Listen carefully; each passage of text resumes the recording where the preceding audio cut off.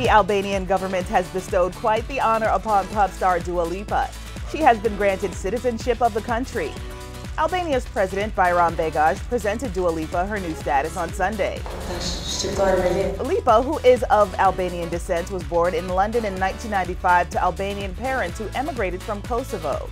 She received the citizenship ahead of Albania's 110th anniversary of independence from the Ottoman Empire. On social media, Dua posted pictures of herself beaming over the honor and thanking President Begaj.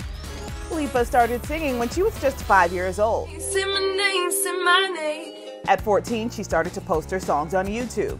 Her first debut studio album was released back in 2017, and in 2019, she won the Grammy for Best New Artist.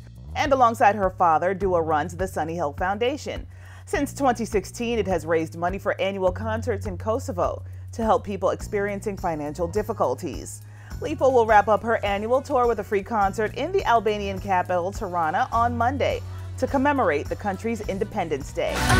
For Inside Edition Digital, I'm Stephanie Officer.